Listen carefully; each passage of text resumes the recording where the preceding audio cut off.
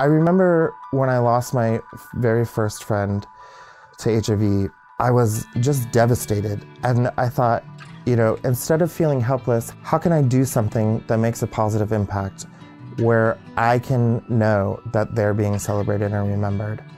I walk because I want them to never felt like what they were doing with their life didn't matter. And so then I just started asking everyone that I knew. I'd send out emails, text messages. I'd go up and walk up to them in person and say, I'm doing this and it's something that's important to me.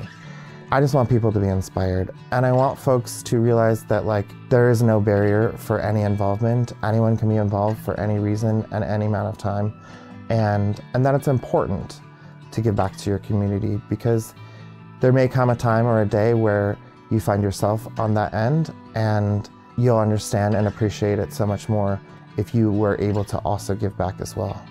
When my friend Andrew Shade started working for Cascade AIDS Project, he called me and said, I really want you to be involved, and I think that you would be a great fit for us to have you on board. So I would come volunteer my days there as an intern, which I did for 5 years.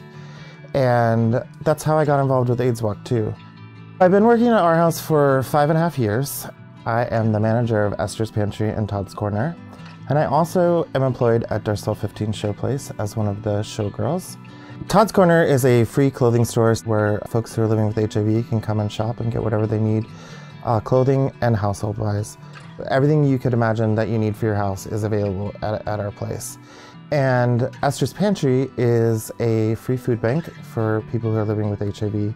And this last year, we decided to open it up to the entire community because of COVID. So many people kept calling and saying, we need help. And I just felt that we had the responsibility to do so.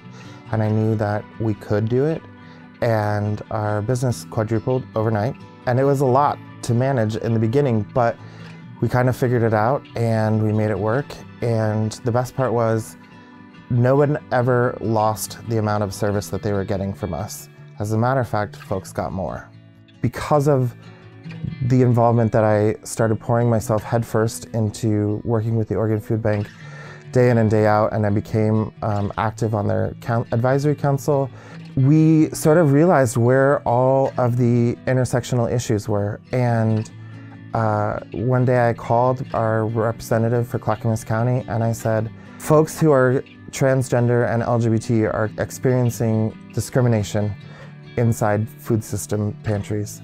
That was sort of when I realized we have a responsibility to make sure that we're taking care of everyone in a whole and complete way and providing a safe place for people to come and access the food services, and also to make sure that they have a safe place for accessing the food as well.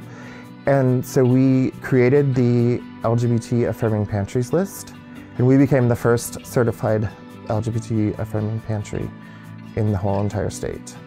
But the best part is it really made me realize that I wanted to start working in equity and diversity and inclusion with a focus on HIV and food insecurity. Because you can provide someone with the food, but if they don't feel safe accessing the food, then they're not going to go get the food. And so they all sort of intertwine together. It just became a passion for me to make sure that we were taking care of everyone in a whole and complete way. You know, this last year was so tough on so many people, and when I sat back and looked at what we were able to accomplish at Esther's Pantry and Todd's Corner, I just started crying immediately. And I was like, we did that. We did that. And I never sat and focused on any amount of it because I was just in the thick of it. And then when I saw the Our House Gala and the numbers come across the screen, I went, wow. We made that happen, and we made that work. And we faced the toughest year we'd ever faced, and we did it in a better way than we'd ever done any other year before.